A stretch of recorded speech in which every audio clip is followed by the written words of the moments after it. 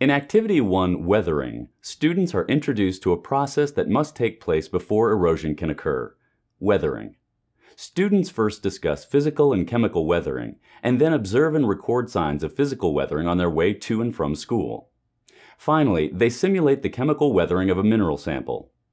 You will need the following materials from the kit: Activity Sheet 1, dropper bottles, calcite chips, magnifiers, and vinegar.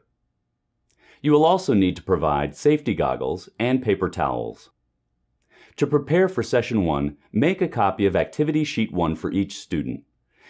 To begin Session 1, introduce the term weathering as the very slow process of breaking down rocks and minerals on the Earth's surface into smaller pieces. Go on to explain that there are two types of weathering: physical and chemical.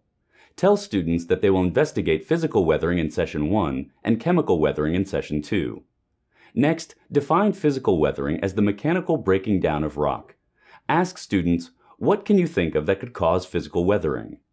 Encourage answers that relate to temperature, water, plant roots, and wind.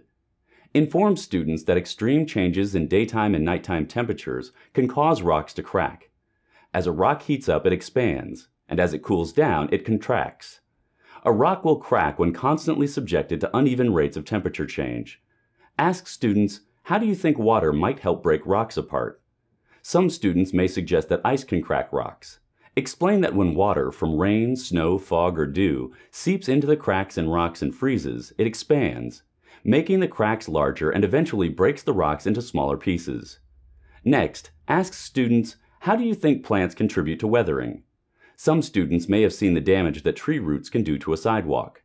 Explain that plant roots can grow in the cracks of rocks, further breaking down the rocks. Then ask students, how can wind weather rocks?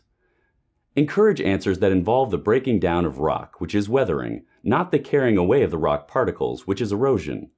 Explain that the force of the wind pushes against rock, and wind can carry particles of sand or soil that will wear away the rock. This constant buffeting by the wind and by wind-blown particles weathers the rock. To conclude Session 1, distribute a copy of Activity Sheet 1 to each student. Inform students that they are to look for signs of weathering on their way home and on their way back to school. Have them record their observations on the activity sheet. To prepare for Session 2, fill each dropper bottle half full with vinegar, attach the tip, and screw on the cap. Each team of 4 will need a dropper bottle with vinegar, a calcite chip, a magnifier, and some paper towels.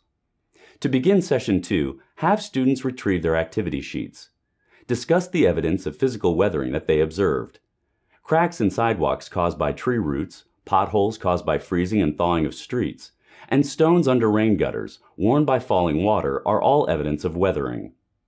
Next, define chemical weathering as the breaking down of rock caused by changes in the chemical composition of the rock. Inform students that oxygen in the air can react with certain deposits in rocks, such as iron, weakening the rocks and causing them to crumble. This process is known as oxidation. Mention that rust is a form of oxidation on metal.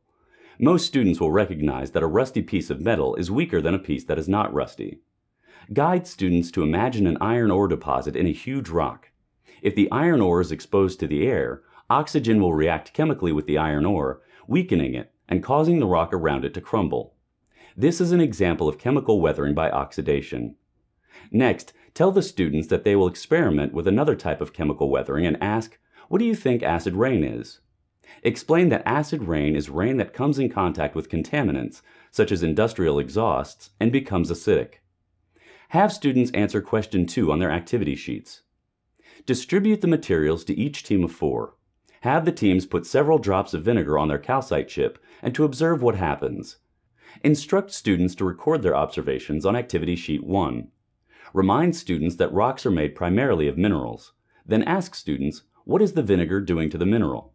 The students will see very small bubbles in the vinegar and should notice that some of the calcite chip has dissolved. Explain to the students that vinegar is a mild acid. In this experiment, the vinegar represents acid rain. The mineral sample is calcite, which is found in marble, limestone, and chalk. Next, ask students, what do you think will happen to a statue made of marble or a building made of limestone if acid rain falls on it? Acid rain will slowly dissolve the calcite in the marble or limestone, causing the structure to become brittle and eventually crumble. Go on to explain that acids reacting with certain minerals in rocks, causing the rocks to break and crumble, is another form of chemical weathering. Finally, have students complete the activity sheet. To conclude the activity, discard the calcite chips. Return the magnifiers and bottles of vinegar to the kit. For science background, reinforcement activities, curriculum connections, and information about the Delta Science Reader, please consult your DSM Teacher's Guide.